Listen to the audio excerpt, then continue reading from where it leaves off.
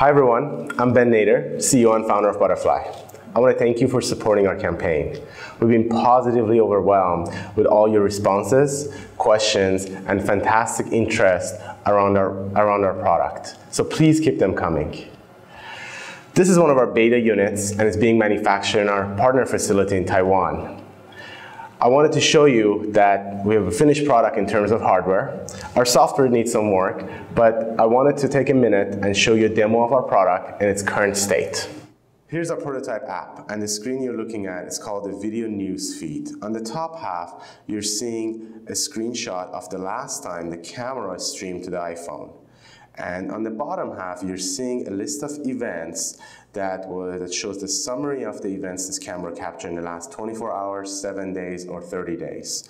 And using icons, thumbnails, and text, you can get a good summary of all the important events that happened wherever the camera was placed and looking at. So now let's have a quick demo of the live view. To have live view, all I have to do is press the play button in the middle of the top half of the screen, and after 1 or 2 seconds of loading, you can see the streaming live from the camera that's sitting here. As you can see, this camera has no wires connected to it, and streaming wirelessly to the phone. Both camera and the phone are connected to internet. And with very little delay, they're both syncing up and showing you a stream. Now I can turn the phone around and go to landscape mode, and in this mode I can take a photo. I can also take shorter video clips, and these photos and video clips will store directly into my phone gallery. And I can also use a feature like audio talk back, so I can talk actually through the camera to the other side.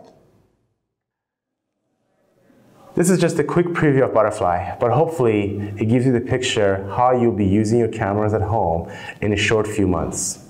This is how far we've come, and each and every one of you have been and continue to be a big part of making this happen. So thank you, and speak to you soon.